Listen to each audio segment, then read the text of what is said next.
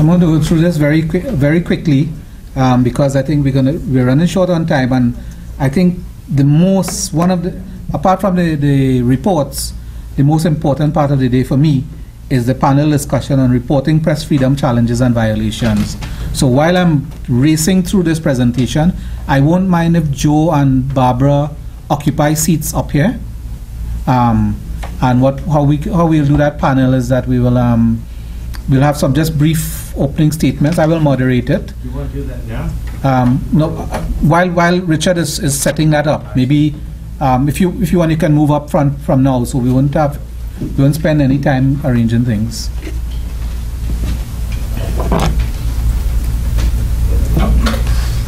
Wesley? Hi. I'm sorry to interrupt, but I have a plea for help. For some reason, I can't get my computer to connect to the internet, so I'm unable to tweak this meeting and do a lot of other things. Okay. This gentleman's tried to help, no help. Okay. Anybody? The technical person from here, he's going to come and help you with that in a short while. Yeah. Okay. Just one more voice of wider dissemination. Sure. Okay, where are we? Let's read You want us to have we can do it on one of these chairs and put it there. whole room is so dark. Thank you. So we take a chair? Is that Yeah, and Barbara can come here. Yeah. Okay, all right. Either side, whichever. Oh. Okay. And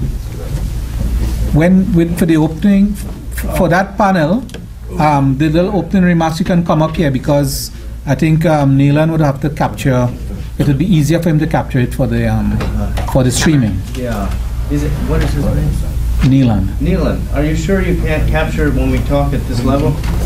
No, the audio is going to be a problem. Will the audience not hear it? The audio. No, the audio. But for the stream. For the stream. For the streaming, we need the audio. What about turning the mic around this way so that we speak like this? Yeah. I'm just trying to be as difficult as possible. Yeah, it looks so. Naylan, what he's proposing is that we do this and we focus the microphone then, right? Okay. But you can give us a level, and if it's hopeless, we'll do whatever you tell us. Yeah. At least I will. I will look at what I have to. Okay.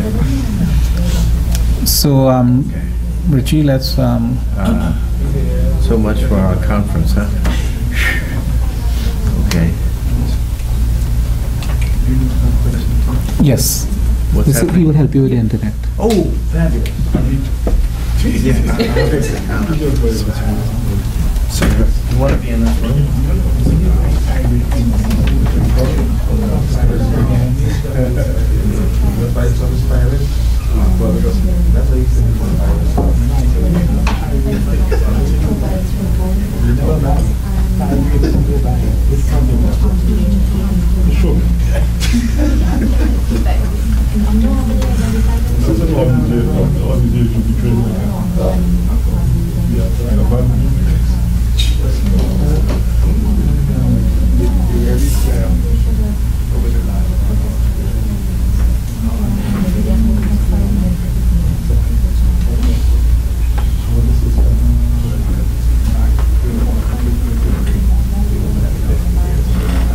You waiting for a film?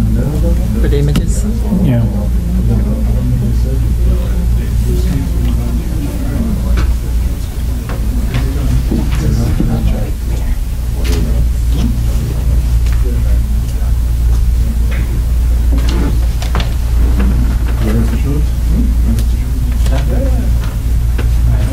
Okay. Yeah, I'll just speed through this. I think it's important for us because the next executive committee of the ACM will have to make certain priorities, and one of the main areas of our focus is the work we do with and on behalf of the IFEX network. So this presentation clarifies our relationship with IFEX and the nature of the work that the network does. Next slide. So we see that IFEX really is a network of organizations, and the basic commitment is the defense and promotion of freedom of expression as a fundamental human right. Next slide. Now, we probably don't need to, a lot of this don't need to be said, but sometimes we need to say it even among ourselves, because we propose, we fight for freedom of expression, we make a big fuss about it. Freedom of the press, of course, is one of those ancillary freedoms that arise out of the broader freedom of expression. But in responding to people who ask, why this fuss about freedom of expression, I think it's important for us to be prepared with certain kinds of responses. Freedom of expression is important because it enables citizens to understand their communities and the world around them. And in the process, by understanding all of this, the reality of our existence within communities and as citizens of the world, we'll be able to make better decisions to inform our daily lives. Freedom of expression is essential. In fact, it's an important prerequisite to good government and economic and social progress. And we were just led through Article 19 of the International Convention on Human Rights by Suzanne Sherland. And I think the explanation there, simply by getting a grasp of what Article 19 is all about, you will see how important it is that freedom of expression exists in order that there is good government and that there is progress as well. Freedom of expression, of course, is also very difficult to de-link from other human rights. There is almost always a freedom of expression dimension to whatever the human rights challenge of the time is. So that people who assert other rights, other human rights, not only political rights, but economic, social, and cultural rights, you will see that there is very much a connection with freedom of expression. Next. Okay, a little bit about IFEX. The members of IFEX bring their individual strengths to free expression issues, and as a result, we are able to collaborate in the common goal of defending and promoting free expression. And it's very important to recognize the place of the ACM in all of this. Prior to the entry of the ACM within the IFEX network, it is not that the Caribbean was not recognized as an area of concern, but I think that what the ACM was able to do is to bring the perspective of media workers to the question of freedom of expression as an aspiration in the Caribbean. And I think that we have performed creditably in that regard, but there are still shortcomings, and one of the purposes of this entire exercise that started yesterday and continues into today is to build awareness among our constituents as to the requirements of free expression, the promotion of freedom of expression, and its broader meaning for our society. IFEX is very unique in that it's the only organization of its kind that brings together the variety of international and local freedom of expression groups. There are national organizations and there are regional organizations. And IFEX, for example, has as part of its work, the work of the IFEX ALC, Latin American Caribbean Alliance, which includes very much the ACM, and we have served one term as part of the IFEX ALC Coordinating Committee. The work of the IFEX Coordinating Committee in Latin America and the Caribbean is considered to be among the more dynamic activities of the IFEX networks around the world. And we are in discussion with other regions, Africa in particular at this moment, with respect to sharing our experiences and perhaps relaying some best practice models with respect to how we approach projects and the work that we do as a sub-region in the world. Next slide. The promotion and defense of freedom of expression is not only a matter for media workers, journalists, but it's a matter that concerns many, many other people in public and private life in the world and in the Caribbean. As a result, what the impact of the ACM's engagement in the IFEX network, and this perspective of freedom of expression having to do with everyone, the average citizen, the artist, the writer, the scholar, the educator, people in all ranges of human public life, is that the ACM has had to expand its scope and to be a little broader in its outlook with respect to freedom of expression issues. So recently, for example, one of the issues I brought to the IFEX network was the detention of a trade union leader in Trinidad and Tobago who was taken into custody because he wore, as a symbol of the silencing, what he considered to be the silencing of trade unions in Trinidad and Tobago, he put a bandana around his face, and the police carted him away and kept him in detention for a short while. They did not lay charges, but they did detain him briefly. And this was a matter that was brought to the attention of IFEX, and I did get some advice back from the IFEX Secretariat with respect to what were the specific breaches of human rights that occurred, because there's absolutely no doubt that, notwithstanding the fact that this is not a media worker, this is not a journalist, he's not a member of the ACM, but our concern must extend beyond the work of media workers, because there are implications in the long run for incidents like this passing unnoticed, particularly with reference to freedom of expression, though there are freedom of association and freedom of assembly questions that came into focus during that particular episode. So that's an issue. One of the challenges, though, and we have all the national associations here, or most of them, is that our national associations, in my view, need to come a little bit more on board with this challenge of promotion of freedom of expression, not only for the media worker or for the media enterprise.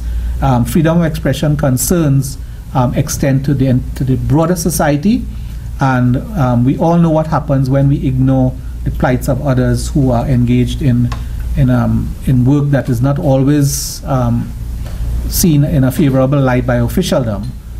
Today it might be them, tomorrow it can be us. So how do we draw attention? The IFEX publishes material via its website, via email dissemination, and you'll see that if you sign on to the IFEX dispatches, you'll get a regular supply of news and information on freedom of expression violations and the way in which these violations are being addressed all over the world.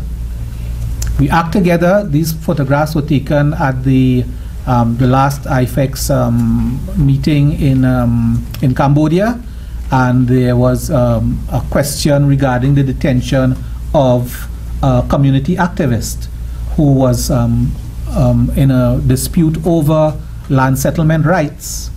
Look how remote that is from the practice of journalism or the practice of artists and other people who consider themselves to be vulnerable. And that matter was taken up as a question of a violation of freedom of expression. Freedom of expression being so cross-cutting and all-embracing. The matter is taken up through conferences, workshops, encounters such as these. We have the advantage of having somebody like Barbara Triomfi here, who has considerable experience in the field of press freedom, but I'm sure that she's able to recognize, even in the pursuit of press freedom issues, the broader freedom of expression perspectives which are there. Because at the end of the day, as Article 19 reminds us, and we need to bear in mind, that freedom of expression is not only the right of the person who is expressing his or herself, but it's also the right of people who are in search of information to improve the quality of their lives and to make decisions, and also their accessing of that information. So it involves this whole entire matrix of the communication process, the dissemination of information, the pursuit of information, and the receiving of information. And when put that way, you will see that when we look at people who are vulnerable to freedom of expression violations, they're everybody. As a result of the experience of IFEX over the years, it has been able to respond in a very timely manner and to mobilize a wide range of expertise on these issues. So the IFEX network is not press freedom only. It's not only people who are in freedom of expression, but you'll find people who have other areas of concern who are involved with the IFEX network. Next slide. A survey that was conducted in 2012, I think it was, among the IFEX membership found that 61% of its members had reported that the network helped them protect individuals or groups who are under threat. 75% said their visibility had improved as a result of their participation in the IFEX network. One of the advantages that membership of IFEX brought to the ACM is the fact that the ACM really went out there to the rest of the world in a way that it would not have been possible had we decided that we were going to be an island unto ourselves. Now there's a message in this for the national associations that are affiliated with ACM, because I think that despite the fact that we've been working for 12 years on networking of national associations and focal points throughout the Caribbean, there is a little bit of a deficit when it comes to the level of collaboration we have among ourselves and the learning that takes place among ourselves. There's quite a lot more work that needs to take place. And part of the reason why this is a challenge is that too many of our national associations see themselves as islands unto themselves, and of course this is reflected in the broader national social and political landscape. We are small island states and low-lying coastal regions, as Bert will always remind us, that are vulnerable, that are susceptible to all kinds of very unique problems related to small size and small resources and limited resources. It is almost ridiculous for us to consider ourselves to be capable of solving our problems all by ourselves. I mean, and likewise, our national associations need to come to that recognition as well. I mean, so many times I see that there are challenges by organizations, and we are the last to hear about it. And that's because we're trying to fix this thing, you know, because we believe that that's okay, we don't really need the extra exposure because we'll put together a quick fix to this. And then you find that you block this end of the problem and it pops up that way. And that's because you don't have the benefit of the experience of others who have traveled that road in the Caribbean and then through networks like IFEX and our affiliations with IPI and other organizations can tell you, well, look, listen, you are looking in the wrong direction. In order to plug this hole here, you need to deal with the breach further down the line or further up the line. So visibility has improved. No doubt the ACM is out there. The ACM and its partners.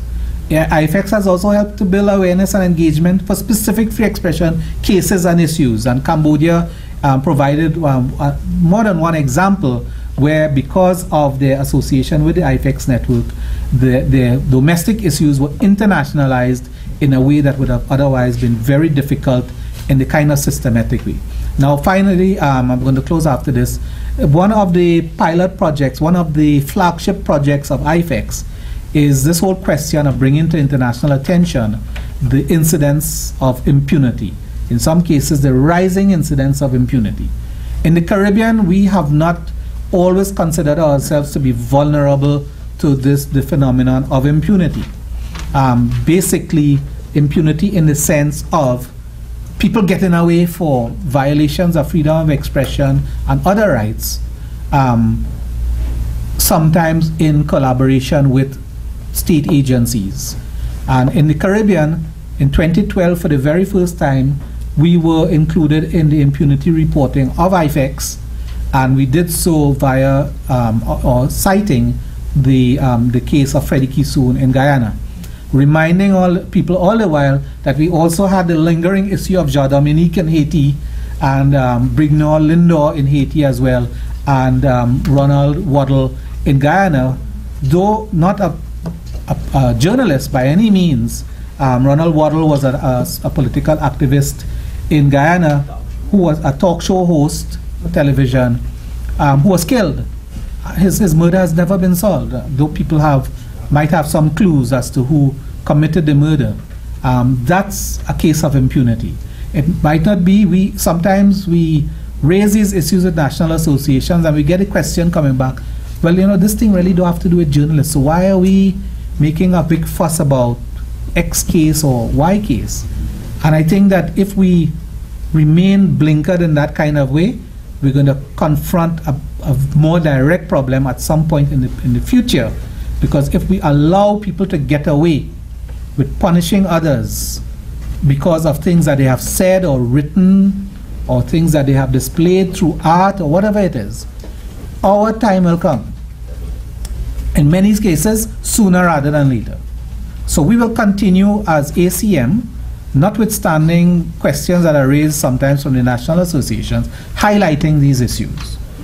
Even in the case that we cited in 2012, there were questions asked by members of the journalistic community in Guyana. Well, you know, the person in question is not a working journalist, he's a columnist, a newspaper columnist, and an academic. And they were saying, well, why are we concerned about this? You know, he's not, quote unquote, one of us. But I think if you take the broader view of freedom of expression and the impact of freedom of expression violations, we are very much part of that picture. There's no way we can escape that. There's a case, and we're going to bring it up this afternoon. I propose to raise it at least. The question of the Electronic Crimes Act in Grenada, where the feedback from our national association there was one that it confused me greatly, and you know, I still remain very disturbed that something that has an impact on people expressing themselves online is not viewed as a threat to people working journalists.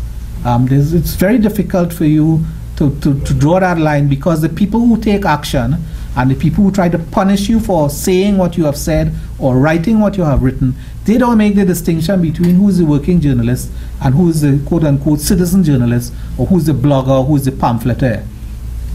So we need to be mindful of that. So we are very much part of the impunity environment worldwide. Let's click close here. The genesis of the International Day to End Impunity campaign and its annual observances on November 23rd goes back to the massacre in the Philippines back in 2009, yes. 58 people were killed. Most of you would remember, you know, that very tragic event, 58 people, including 32 journalists and media workers who were shot to death and hacked and you know, very brutally murdered. And so November 23rd, ACM, I'm going to, you know, people here are going to comprise the next executive of the ACM. I would say that I would strongly urge that International Day to End Impunity become a more engaged time for us, that we keep our eyes open very wide for instances in which authorities and others have gotten away with murder practically because of things people have said and have written and have painted and have expressed themselves in one way or the other. I think we don't have to stretch our imaginations too much to arrive at the conclusion that in the Caribbean, even in the English-speaking Caribbean, with our record of democracy and our regard for human rights, etc., etc., impunity is very much a part of our existence. So I just want to end there. We had some videos and so on, but we're going to, perhaps if we have time later. What I propose to do now is that we go into the panel discussion, which looks at reporting press freedom challenges and violations. Why we chose this subject is that we have a problem. And the reporting that we're talking about here is not only journalistic reporting, even though journalistic reporting is necessary and very desirable, but reporting as national associations looking at the situations in your country and bringing it to the attention of the IFEX network of international press freedom organizations, either through the ACM or directly. The ACM is there almost as a clearinghouse, because what would happen, and the IFEX ALC has developed a protocol for reporting freedom of expression violations. So perhaps if you desire, it can be sifted through that process, the IFEX ALC process, so that the IFEX Secretariat in Toronto does not face a deluge of reports that have not come up, measured up to the expectations. So maybe Barbara will talk a little bit more about that. So I want to ask her, Barbara Trionfi, who is Press Freedom Manager at the IPI and convener of IFEX, to talk to us a bit about reporting press freedom challenges and violations. And I think I will just, Naylan. I can come up here. You want to come up? Okay. See, if it's easier, just Yeah. for the beginning. Okay. Barbara.